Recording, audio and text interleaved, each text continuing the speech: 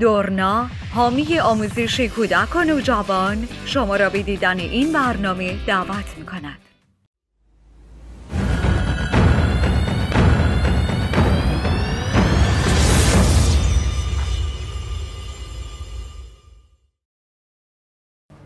با عرض سلام و خسته نباشین خدمت عزیزان، من مهرنوش دارا هستم، مدرس بازیگری کودک و نوجوان. امروز با برنامه دیگری از تخته سیاه از پلتفرم سینماک خدمت شما عزیزان هستیم.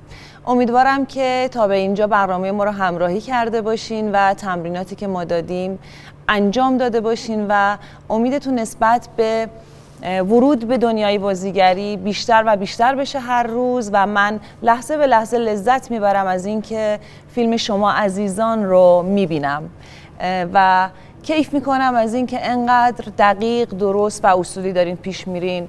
یک سری از عزیزان کمی ناامیدن. امیدوارم که با پیگیری برنامه ما قطعاً موفق خواهیم شد. ما به این دلیل عزیزان رو اینجا دعوت میکنیم که شما شاهد موفقیت بچه ها باشین، خودشون از 0 تا 100 ماجرا رو براتون تعریف کنن، بگن که از کجا شروع کردن و الان در چه جایگاهی قرار دارن. من امروز دعوت کردم از پرهام غلاملوی عزیزم، بازیگری که در فیلم سینمای نگهبان شب در نقش اصلی کودک ایفای نقش کرده. پرهام هول و هوش 6 ماهه، یعنی یک ترم هم نشده، ترمش رو به پایان نرسونده و معرفی شده به کلاس‌های بازیگری. پرهام جان لطفاً خودتو معرفی می‌کنی با این دوربین به بچه‌های گل و یه سلام علیکی داشته باش با عزیزانی که دلشون می‌خواد این حرفه رو پیش بگیرن و شروع کنن در این حرفه فعالیت کردن. سلام بر دوستان عزیز، من خیلی خوشحالم که اینجام. از معلم عزیزم متشکرم که منو تمرین داده، منو پیشرفته کرده و منو تا اینجا رسونده. و من از دوستان عزیزم میخوام که و کسایی که میخوان بازیگر بشن و علاقه دارن به این کار، میخوام که بیان کلاس خانم دارا و تمرین کنن و به هدفشون ادامه بدن. خب پرهام، سختی‌های این حرفه باعث نشد که از حرفه‌ای که انتخاب کردی از بازیگری زده بشی، گاهی خسته بشی، دلت نخواد تمرین کنی؟ میشه خواهش کنم این رو برای بچه‌ها هم بگی؟ من اولین روزایی که اومدم پیش خانم دارا گفتم بازیگری سخته، من نمیخوام کسایی که بازیگرن اونا حرفه‌این، من نمیخوام، مثلا این کار نمیکنم، این خیلی سخته. ولی من دیگه تمرین کردم تا به اینجا رسیدم و میگم که من اون موقعات اشتباه میکردم. البته بازیگری خیلی خوبه اما سختی خودش هم داره دیگه. خب یعنی علاقه‌مندی تا به الان شده سر کار که رفته باشی، خسته شده باشی از کار، دلت نخواد این حرفه رو ادامه بدی، دلم میخواد یه ذره. تو فیلم سینمای نگهبان شب بازی کردی در نقش اصلی کودک، درسته؟ میخوای یکی از خاطراتی که اونجا داشتی برای ما بگی؟ یه خاطره شیرینش رو برامون تعریف کن، یکی از سختی‌های کار رو برای بچه‌ها بگو لطفاً. ما یه روز یعنی فیلم سینمای نگهبان شب شبکاری داشتیم. یعنی به ما اطلاع دادن که پرهام یعنی شبش بخوابه، یعنی شبش نخوابه. من اشتباه گفتم، ببخشید. شبش نخوابه، شبو بیدار بمونه، صبح تا جایی که میتونه بخوابه که شب بتونه بیدار بمونه.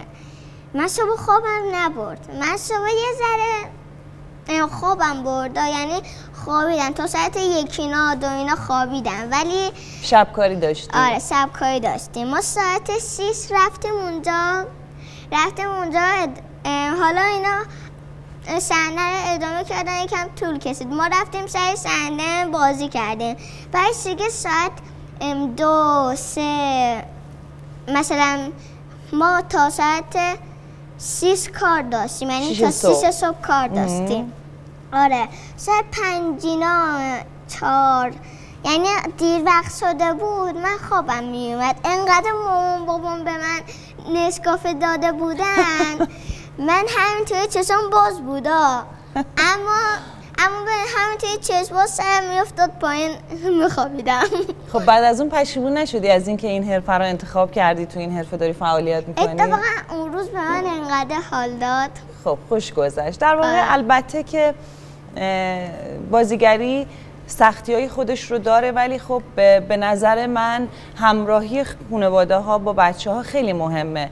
من همیشه میگم که برای بچه ها به بازی سپری میشه. به هر حال حمایت خانواده ها خیلی نقش مهمی در موفقیت بچه ها داره، چون در هر حال بچه ها همه چیز رو در نهایت در اوج حرفه‌ای بودن به بازی میگیرن، یعنی حالت بازی براشون سپری میشه و طی میشه، ولی به خانواده ها خیلی سخت میگذره. این که خیلی مهمه خانواده ها هم اگر دوست دارن بچه ها توی این حرفه بیان، از الان خودشون رو برای یک کار بسیار سخت آماده کنن.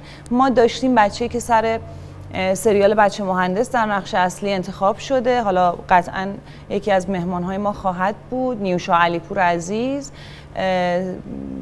سال اول ابتدایی باید میرفت مدرسه، یعنی اولین سال که قطعا میگن سخت‌ترین ساله. توی سریال بچه مهندس انتخاب شد و نقش اصلی نتونست مدرسه بره، باید براش معلم میگرفتن و باهاش کار میکردن. سال دوم ما معرفیشون کردیم به سینمای قصر شیرین، باز مجدد باید میرفتن 3 ماه یاسوج اگر درست بگم با شروع فصل مدارس، یعنی 2 سال اول رو که باید مدرسه بود، واقعا این 2 سال رو رفت سر کار و به هر حال 2 سال خیلی مهمیه و خب سخت میگذره.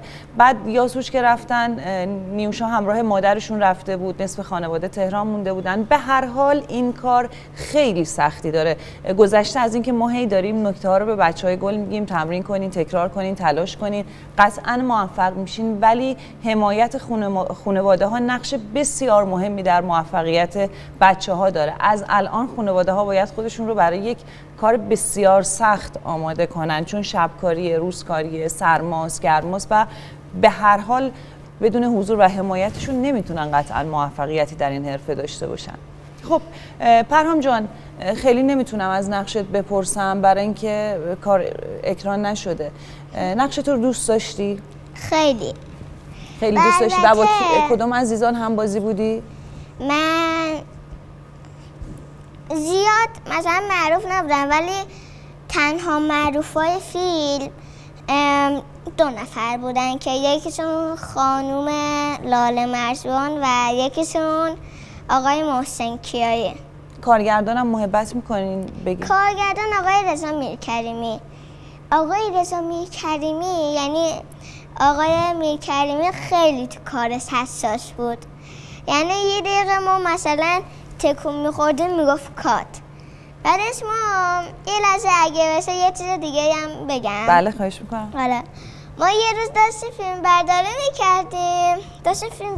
میکردیم یا این صحنه یا تق صدا داد، گفته الان صحنه از اون بالا میریزه رو سرمون، ولی نریخ، انگار یه چیزی اون بالا تکون، یعنی یه چیزی اون بالا تکون خورد و اینا خیلی بس و صدای وحشتناکی هم در اومد. موقعی که این اتفاق افتاد ما در حال فیلم برداری بودیم، یوی به این اتفاق افتاد، صدا اومد، خانم لاله مرزبان که کنار من نشسته بود یوی منو گرفت خوش انداخت رو من که یوی صحنه نیافته رو من دیگه. آره بعدشم گفتم بیایید آقا اینجا ببینید، انقدر خنده دار شد. من رفتم دیدم آقای رضا میرکریمی با من شوخی کرد، گفتش اون وسط حالا یه دادم میزدی بالتر میشد. آره خب دیگه اتفاقی که افتاده بود جذاب شد. خب پرهام جان، به من میگی که در روز به من و به بچهای گل تو خونه که در روز چقدر تمرین میکنید؟ چقدر نیازه که تلاش کنید؟ چقدر صبوری مهمه توی این کار؟ البته صبوری خیلی خیلی لازمه و تمریناتو تو به من میگی در روز؟ مثلا ما جایی میریم متاسفانه نمیتونم تمرین کنم، اما روزایی که خونه هستیم مثلا هر روز مثلا میرم میام، مثلا راه‌های طولانی خونمونو 4 بار میرم میام، هر حصه 4 بار میرم میام تمرین میکنم. یه لحظه معذرت میخوام اینجا صحبتتو نگه دار پرهام جان.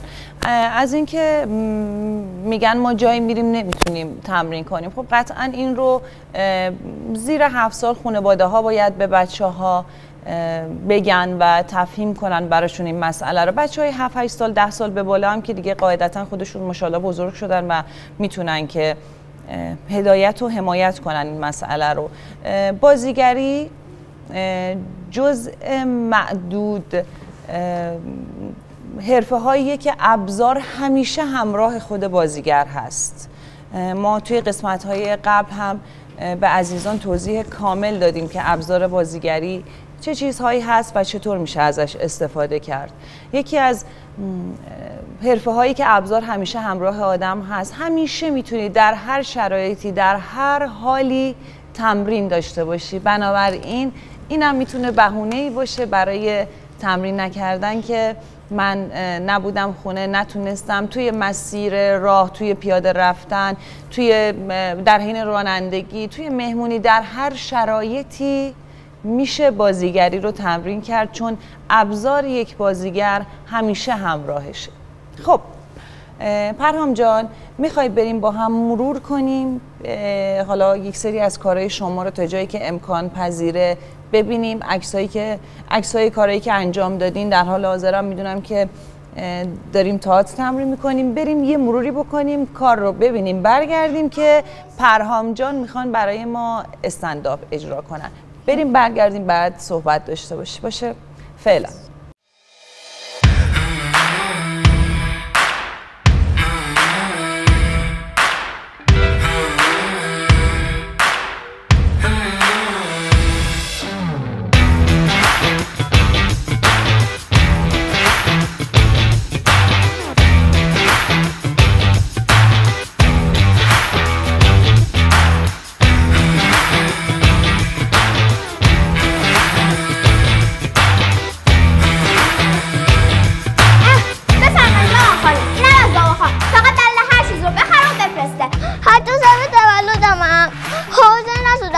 بزن و زود بیاد.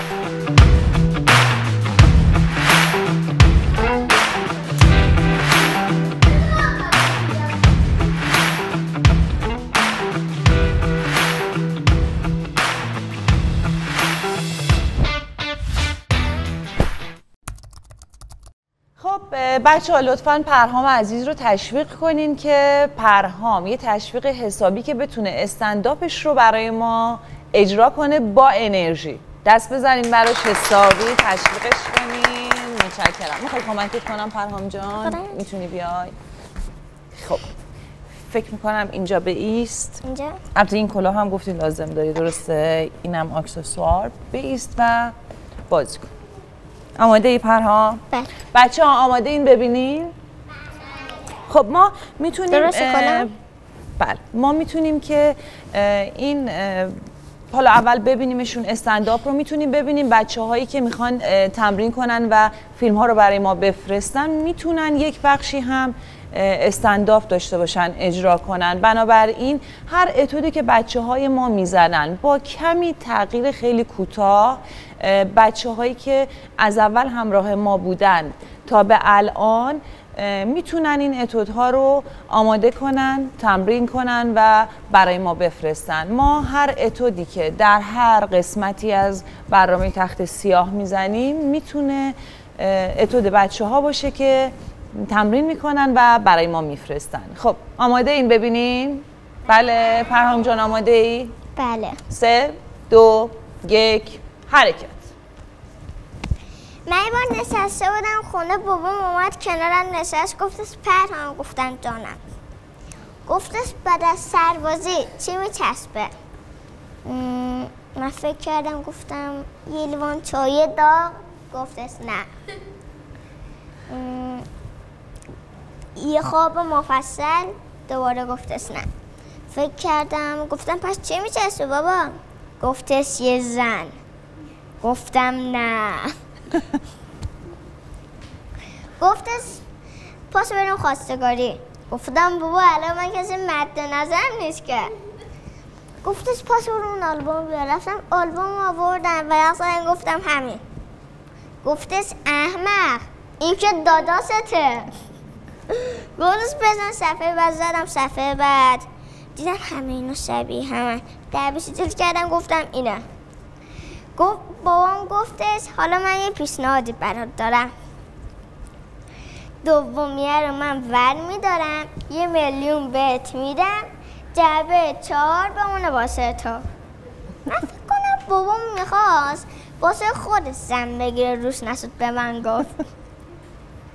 بالاخره دیگه بابام من راضی کرد. رفتیم خواستگاری. خواستگاری اول همچون اوکی بودا ولی من نپسندیدم. چرا؟ خودم تو تعجب بودم که چون نپسندیدم. رفتم خواستگاری دوم. عادت داشت با دست حرف میزد. گفتش برنامه واسه آینده چیه؟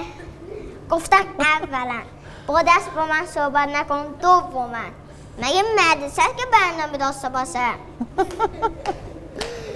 اینم نشد. رفتیم خواستگاری سوم.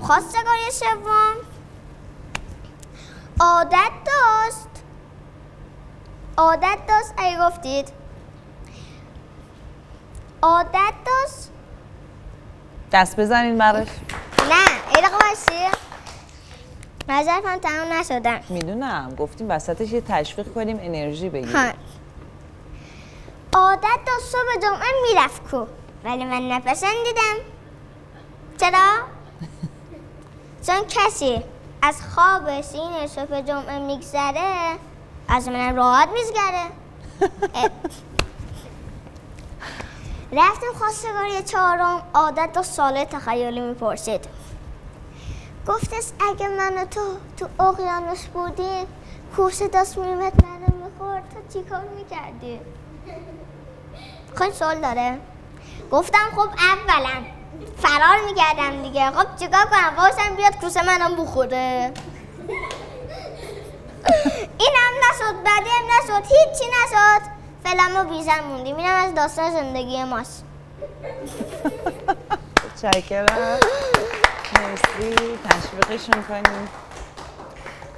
البته عذر میخوام یه سری از متنای استعداد رو که ما بخشی از درس کلاس هامون بود خود بچه ها از توی گوگل سرچ میکردن و پیدا میکردن. خب عزیزان هم میتونن این کار رو بکنن اگر میخوان در بخش استعداد شرکت کنن یا بخوان برای اتود کلاس ها استعداد داشته باشن میتونن توی گوگل سرچ کنن. همینطور که پرهام جان این متن رو از گوگل پیدا کرده بود و آماده کرده برای اجرا. خب پرهام میشه ازت خواهش کنم که یک اتود بداهه بدون دیالوگ. خودم یه دونه اتود آخه آماده کردم. با دیالوگ یا بی دیالوگ؟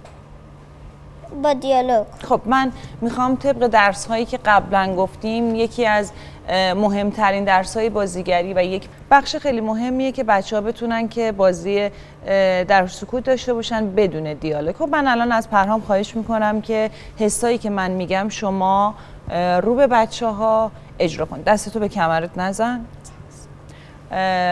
رو به بچه ها بایست. فضا این باشه که تعجب داری میکنی که تو اینجا کجاست؟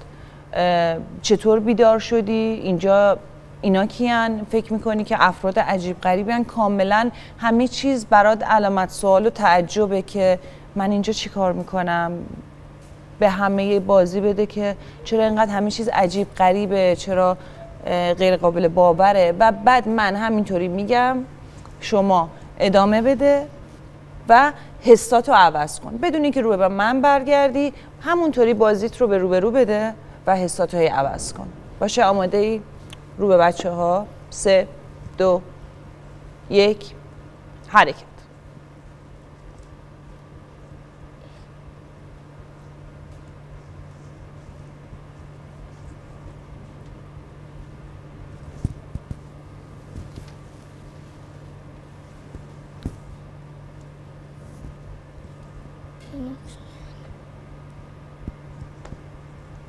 برو نزدیکتر شو، با دقت بیشتری به تک تک بچه ها نگاه کن، تعجبت بیشتر بشه.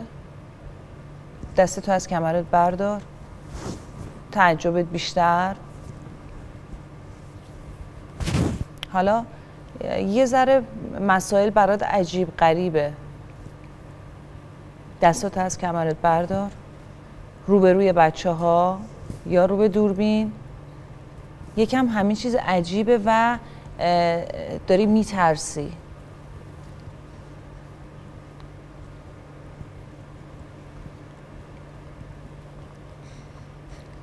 ترستو بیشتر کن.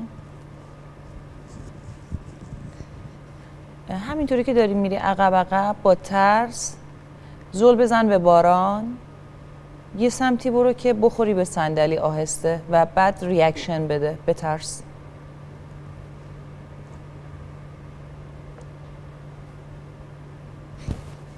نه، یک بار دیگه برو جلو، به ترست ادامه بده.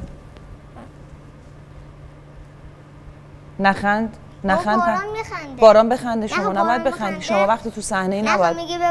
شما نباید بخندی. شما فقط وقتی تو صحنه ای نباید بخندی. ما این رو هم خیلی برامون مهمه که ما بله خندمون میگیره، احتمال داره که مثل الان که یک اجرای زنده است بچه‌ها خنده‌شون بگیره یا بیننده خندش بگیره.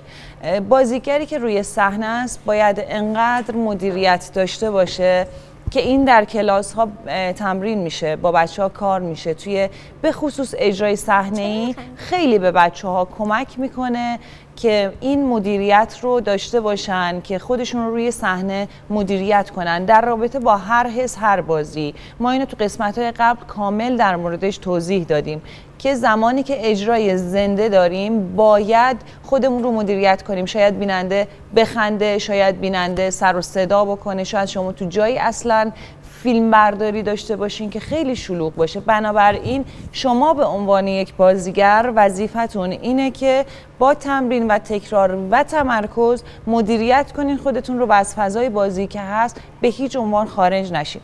البته که به مرور زمان این اتفاق برای بچه‌ها میفته، به خصوص زمانی که اجرای صحنه‌ای رو تجربه کنن که دیگه به طور کامل متوجه میشن که چطور باید خودشون رو، حسشون رو، بازیشون رو، بیانشون رو، بدنشون رو روی صحنه و در حین بازی چه جلوی دوربین چه روی صحنه تئاتر کنترل کنن و مدیریت. یکی از بخش‌های خیلی مهمه مدیریت خود بازیگر، ابزار بازیگر، حس و بازی. حالا من از پرهام خواهش میکنم یک بار دیگه با دقت، با مدیریت به عنوان یک بازیگر دقیقاً هم به باران نگاه کن، بدون اینکه بخندی. در غیر مجبوریم که این اتود رو نزنیم و بدون اینکه بخندی. بله، شروع کن دوباره مجدد از آخرای تعجبت برس به ترس. برو روی تعجبت شدید بشه، حتی به دوربینا هم بازی بده. تعجب کن، با تعجب برو جلو به دوربین نگاه کن که چه خبره، چیه.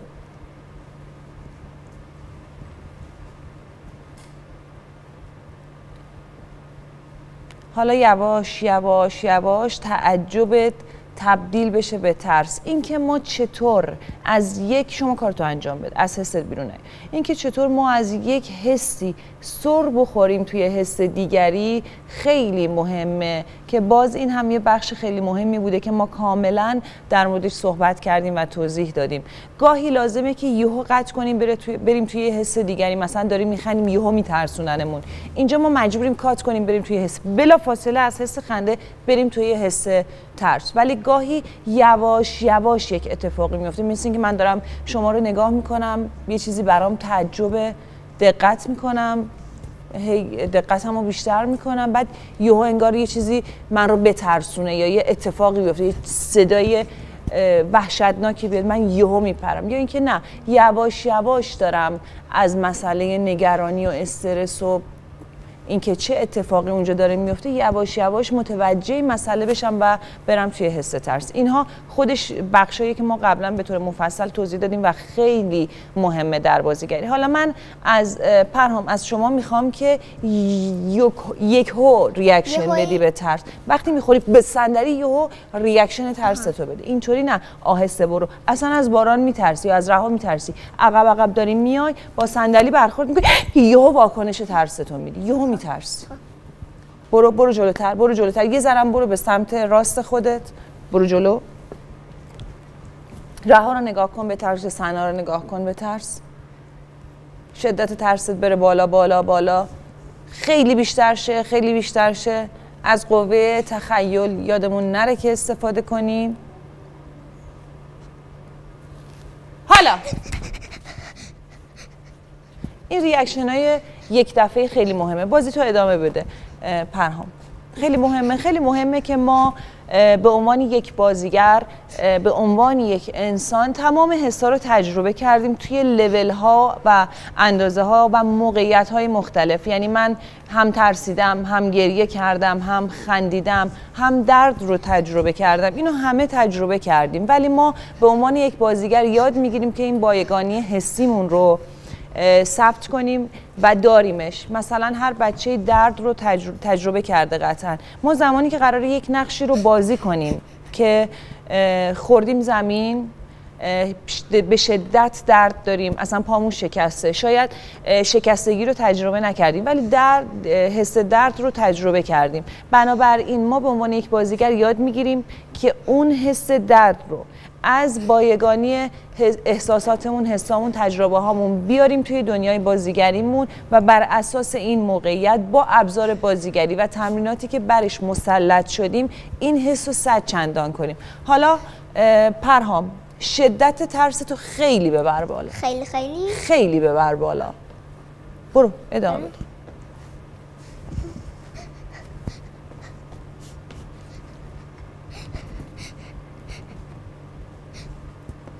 از اون دوربین یه صدایی میاد. حالا اون بعد اصلا خواب بودی، انگار از خواب پریدی، خیالت راحت میشه.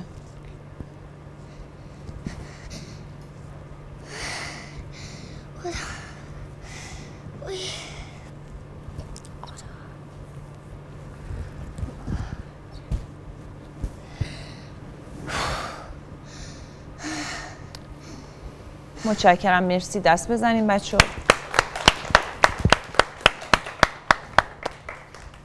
مرسی پرهام جان. خیلی ممنون. ما تا یه بخشی رو با هم ببینیم برگردیم. ما مجدد در خدمت شما عزیزان هستیم. میریم مجدد برمیگردیم.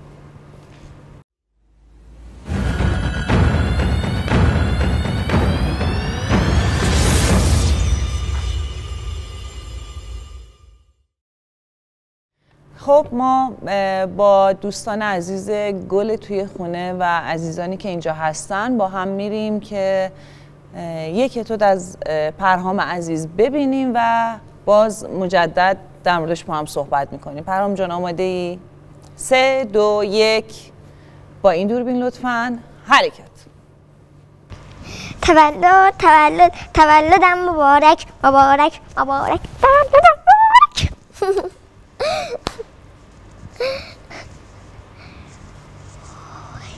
کیکم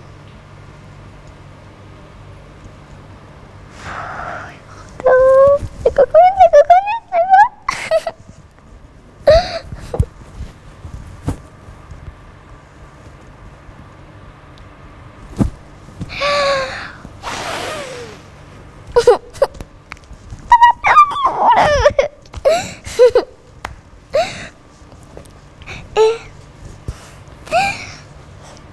سلام بابا. بابت کیک خیلی ممنونم. عکس باباش بندی روز خیلی بال بود.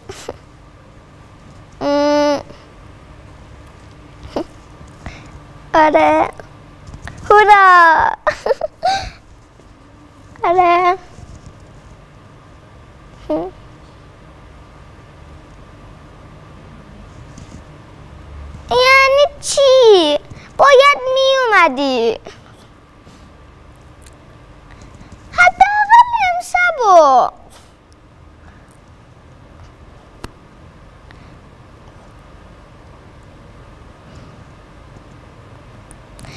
نمیخوام. باید میومدی.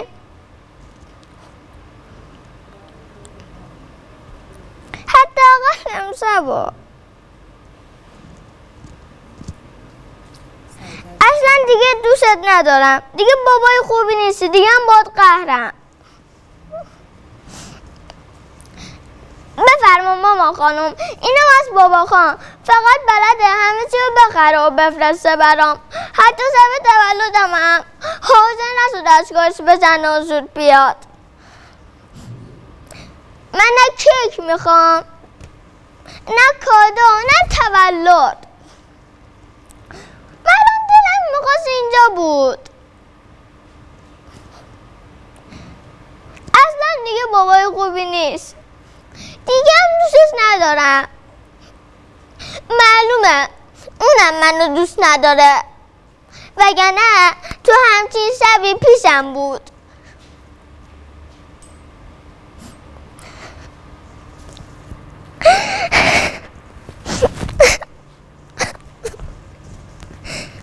کات مرسی.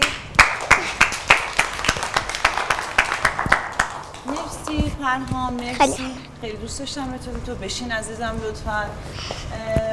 بچه‌های گل تو خونه عزیزان، میتونین که این اتود رو به عنوان درس بعدی که قراره تمرین کنین، فیلم بگیرین برای ما بفرستین، یادداشت کنین دیالوگ ها رو زمانی که گوش میکنین، بر اساس قواعد بازیگری که یاد گرفتین، بر اساس توانایی های خودتون، اما همین حال و فضا، همین حسا رو لطفاً بازی کنین و فیلم بگیرین برای ما بفرستین. این یکی از اتودایی بود که چند حس داشت. در واقع ما قبلا هم گفتیم ما تفکیک حس داریم و تلفیق حس. این یکی از اتودایی بود که الان شما عزیزان هم آمادش هستین که چند حس رو تفکیک شده با هم و گاهی تلفیق شده با هم اجرا کنیم. پس ما منتظر ویدیوهای شما عزیزان هستیم و من ایمان دارم تک تک شما عزیزان با تمرین، تلاش و تکرار میتونین در حرفه بازیگری موفق باشین. خب ما میریم سراغ پرهام عزیزم که اگر صحبتی برای بیننده های گل برنامه تخته سیاه داری، لطفاً با این دوربین باهاشون صحبت کن عزیزم و تا ادامه برنامه رو داشته باشیم. بفرمایید. من از دوستان عزیز میخوام که برنامه تخته سیاه رو ببینن و کسایی هم که میبینن منو ببینن و یعنی این فیلم یعنی تو اینجا منو ببینن و منو بشناسن و خیلی دوست دارم که بقیه هم بتونن یه کاری انجام بدن یا یه هنرپیشه بشن.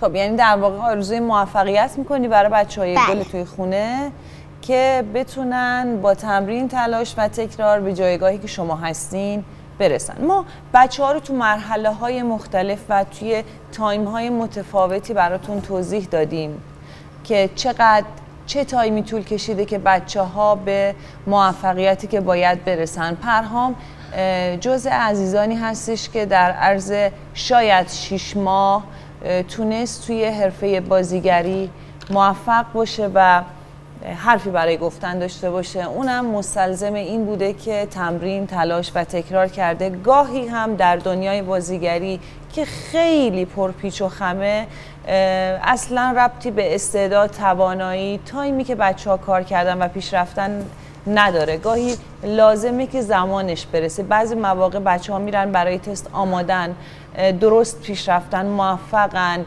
خوب اتود میزنن، خیلی مسلطن، اما شرایط پروژه و شرایط نقش، چهره، تمام مسائلی که میتونه و ما قبلا در موردش صحبت کردیم، باز هم در موردش صحبت خواهیم کرد، میتونه در انتخاب بچه‌ها برای پروژه و ورود به کار مهم باشه. گاهی این مسائل اجازه نمیده که بچه‌ها ورود به کار داشته باشن، نه اینکه بچه‌ها توان بازی ندارن یا اینکه نمیتونن. پس خواهش میکنم که زمانی که میرین تست میدین زمانی که معرفیش میشین برای کاری، اگر انتخاب نشدین به این فکر نکنین که ما توانش رو نداریم، ما نمیتونیم. شاید شرایط نقش، چهره، شرایط فیزیکی و جنس بازی شما به اون نقش، به اون پروژه نمیخوره. حالا ما در برنامه‌های آینده یکی از عزیزان رو داریم که بعد از 4 سال صبوری و تلاش تونست موفق بشه به یک پروژه‌ای که من ایمان دارم انقدر محکم و با پشتوانه درست و با قدرت و با توانایی خوب وارد شده که این یک پروژه تمام این 4 سال رو جبران خواهد کرد. امیدوارم شما عزیزان هم صبوری رو پیشه کنین، تمرین کنین، تکرار کنین، جدی بگیرین، خودتون رو باور کنین و خانواده های گل بچه ها رو حمایت کنن، تشویق کنن. قطعاً آینده درخشانی خواهند داشت. من همیشه میگم شاید دنیای بازیگری انتخاب نهایی بچه ها در آینده نباشه. الان میان توی کلاس ها دوره میبینن، شاید بعداً هدفشون رو عوض کنن، شاید نخوانین حرفه رو ادامه بدن، ولی شما اعتماد به نفس، روابط عمومی بچه ها، عزت نفسشون رو، قدرت بیانشون رو، روابط عمومیشون رو در جمع، در محیط کار، در هر کاری، در زندگی ساختین. قطعاً کلاس های بازیگری، تئاتر، سینما به بچه ها کمک میکنه که اعتماد به نفس خوبی داشته باشن، خوب صحبت کنن، خوب بتونن ارتباط برقرار کنن و در هر کاری موفق باشن. ما به پایان برنامه دیگری از تخته سیاه از پلتفرم سینماک رسیدیم. من مهرنوش دارا خیلی خوشحالم که در کنار شما عزیزان بودم. تایم دیگری رو میریم با پرهام عزیز گلم با شما دوستان خداحافظی کنیم و با امید خدا تا برنامه دیگر در خدمت شما هستیم. پرهام جان اگر میخوای خداحافظی کنی با بچه ها لطفاً خداحافظی کن. میتونی بیای پایین، خداحافظی کنی. من ممنونم از بچه‌های عزیز و از دوستان، خداحافظی میکنم و ممنونم که منو دعوت کردید و منو هدایت کردید. مرسی. تشویقش کنین پرهام جان رو. مرسی که خیلی ممنونم ازت که پرهام اومدی پیش ما. من از شما خداحافظی میکنم. خدای بزرگ یار و یاورتون باشه. تا برنامه دیگری از تخته سیاه در خدمت شما عزیزان هستیم. خدا نگهدار.